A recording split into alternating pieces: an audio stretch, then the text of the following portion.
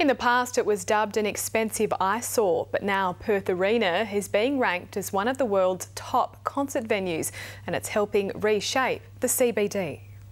Perth Arena is officially one of the world's most popular venues. It's been ranked number 22 for live music ticket sales. In 2013, nearly 500,000 people saw a concert there, with some of the world's biggest names hitting the stage. And when you include sporting events, more than 1.1 million punters have been through the gates since the venue opened.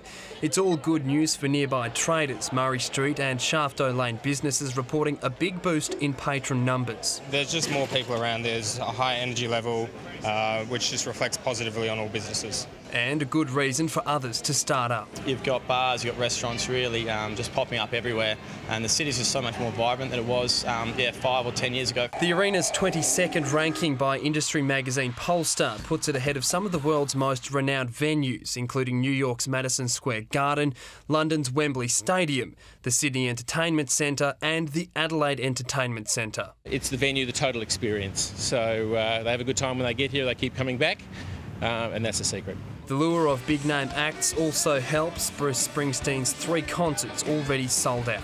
Ben Hennessy, 9 News.